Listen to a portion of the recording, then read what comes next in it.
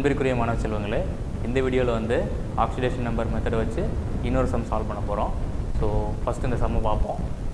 So KMnO4 plus Na2SO3 gives MnO2 plus Na2SO4 plus KOH.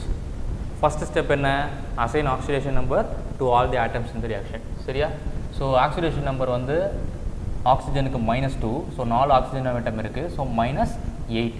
பொட்டாசியமுக்கு +1, so மேங்கனீஸ்க்கு ஆட்டோமேட்டிக்காக +7 இருந்தால் தான் neutral ஆகும். +1 +7 +8, ஸோ -8 வந்து என்னது நியூட்ரல் ஆகிடும். ஸோ இந்த இடத்துல ஆக்சிஜனுக்கு -2, ஸோ 3 ஆக்சிஜன் ஆட்டத்துக்கு -6. சரியா? சோடியமுக்கு ஒரு சோடியமுக்கு +1, ஸோ 2 சோடியம் இருக்குது, என்னாகும் +2. சரியா? அப்போ சல்ஃபருக்கு என்ன இருந்தால் நியூட்ரல் ஆகும் அப்படிங்கிறது தான் இங்கே பார்க்கணும். ஸோ இங்கே -6 இருக்குது, 2 சோடியம் சேர்ந்து +2 இருக்குது. சல்ஃபருக்கு என்ன இருக்கணும்?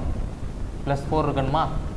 அதாவது +4 +2 வந்து +6 வரும். இங்கே ஏற்கனவே ஆக்சிஜன் -6 நியூட்ரல் ஆகிடும். சரியா? ஸோ அதே மாதிரி இங்கே பார்ப்போம். ஆக்சிஜனுக்கு -2, ஸோ 2 ஆக்சிஜன் ஆட்டம் இருக்குது, 2 × -2 -4. ஸோ மேங்கனீஸ்க்கு ஆட்டோமேட்டிக்காக +4 தான் இருக்கணும், அப்போ தான் நியூட்ரலாக இருக்கும். சரியா? இதில் பார்ப்போம். ஆக்சிஜனுக்கு -2, 4 ஆக்சிஜன் ஆட்டம், ஸோ -2 × 4 -8. சரியா? சோடியமுக்கு +1, 2 சோடியம் ஆட்டம் இருக்குது, ஸோ +2. ஒரு சோடியமுக்கு +1, 2 சோடியமுக்கு +2. சல்ஃபருக்கு ஆட்டோமேட்டிக்காக என்ன இருக்கணும்? +6 இருக்கணுமா? -8 வரணும்னா +6 +2 +8 வரும். ஆக்சிஜனுக்கு -8, ஸோ 0 நியூட்ரல் ஆகிடும். அதே மாதிரி KOHக்கு பார்த்தோம்னா +1 -2 +1. சரியா போச்சா? ஸோ இப்போ என்ன, எதெல்லாம் ஆக்சிடைஸ் ஆகிருக்கு, எதெல்லாம் ரெடியூஸ் ஆகிருக்கு, எதுக்கெல்லாம் ஆக்சிடேஷன் நம்பர் சேஞ்ச் ஆகிருக்கு அப்படின்னு சொல்லி நம்ம பார்க்கணும். ஸோ பொட்டாசியம் வந்து +1 இருக்குது, இந்த சைடும் +1 தான் இருக்குது. மேங்கனீஸ் +7 இருக்குது, இந்த சைடு என்ன ஆயிடுச்சு? +4 மாறிடுச்சு. சோடியம் வந்து ஒரு ஆட்டத்துக்கு +1 இருக்குது, இங்கேயும் ஒரு ஆட்டத்துக்கு +1 தான் இருக்குது. சல்ஃபர் பார்த்தீங்கன்னா +4 என்ன ஆயிடுச்சு? +6க்கு மாறிடுச்சு. ஓகே? அதே மாதிரி ஆக்சிஜன் வந்து -6, இங்கே -8 இருக்குது, ஆனால் ஒரு ஆட்டத்துக்கு தான் நம்ம பார்க்கணும். சரியா? ஆக்சிஜன் ஒரு ஆட்டத்துக்கு என்ன இருக்குது? -2 தான் இருக்குது, இங்கேயும் -2 தான் இருக்குது. சரியா? So okay. ஸோ இப்போ என்ன சேஞ்ச் ஆகிருக்கு? மேங்கனீஸ் வந்து +7 +4க்கு மாறிடுச்சு. எப்போவுமே இது வந்து சிங்கிள் ஆட்டத்துக்கு கால்குலேட் பண்ணுங்கள். ஸோ சல்ஃபருக்கு என்ன ஆகும்? +4 +6க்கு சேஞ்ச் ஆகிருக்கு. ஓகே? ஸோ இந்த அடுத்த ஸ்டெப் என்னது? எதெல்லாம் ஆக்சிடேஷன் நம்பர் சேஞ்ச் ஆகுதோ அதோட ஆட்டம்ஸை வந்து பேலன்ஸ் பண்ணணும், ரியாக்டன்ட் சைடும் ப்ராடக்ட் சைடும்.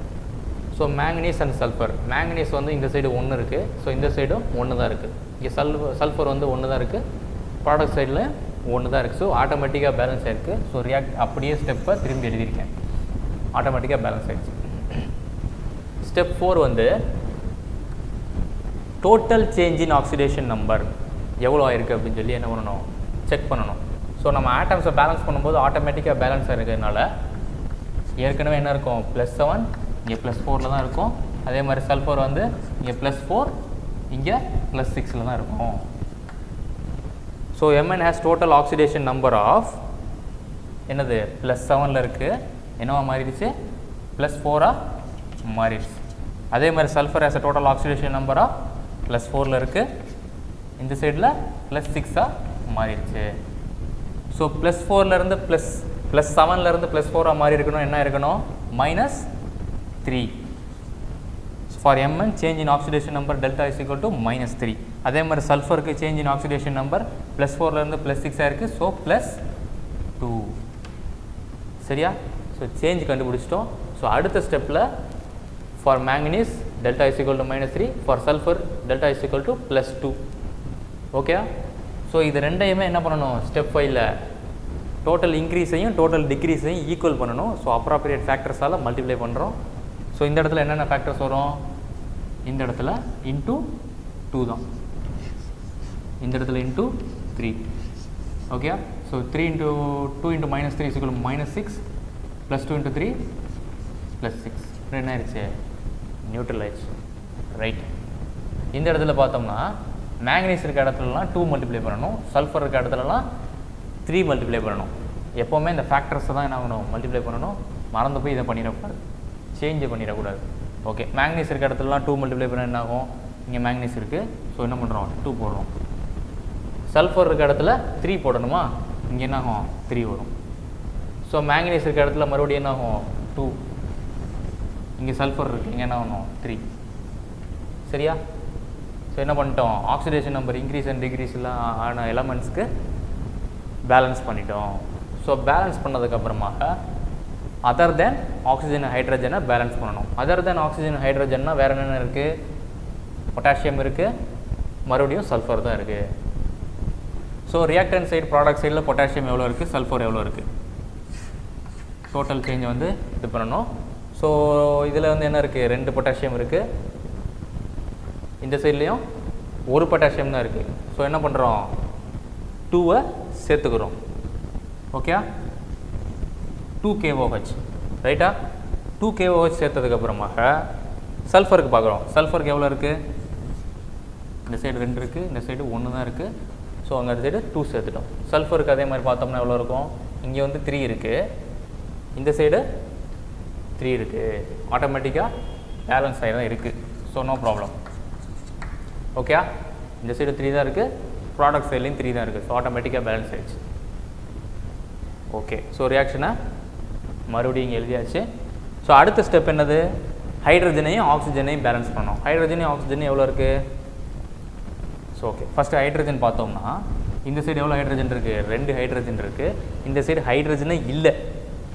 ஸோ பேலன்ஸ் பண்ணுறதுக்காக வேண்டியே நம்ம என்ன பண்ணுறோம், எக்ஸ்ட்ராவாக இங்கே ஒரு ஹைட்ரஜன் சேர்க்குறோம். ஹைட்ரஜனுக்கு பதிலாக H2O வாட்டரை சேர்த்துக்கிறோம் இந்த இடத்துல.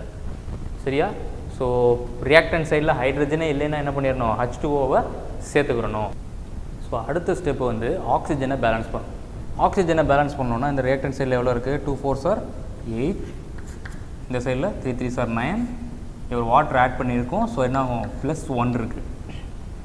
ஸோ அதே மாதிரி ப்ராடக்ட் சைடில் இந்த சைடு ஒரு 4, இந்த சைடில் 3 4s are 12, இந்த சைடில் இன்னொரு 2 ஆட் பண்ணிங்கன்னா 18, இந்த சைடில் எவ்வளோ இருக்குது 16 17 18.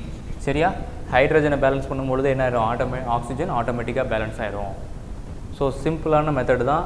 So step by step solve பண்ணிங்கன்னா ஈஸியாக சால்வ் பண்ணிடலாம். ஸோ ஈஸியான ஸ்டெப்ஸ் தான். உங்களுக்கு ஏதாவது வந்து இதில் ஏதாவது டவுட்ஸ் இருந்ததுன்னா கீழே கமெண்ட் செக்ஷனில் போடுங்க, உங்களுக்கு ரிப்ளை பண்ணுறேன். தேங்க்ஸ் ஃபார் வாட்சிங் ஸ்டூடெண்ட்ஸ்.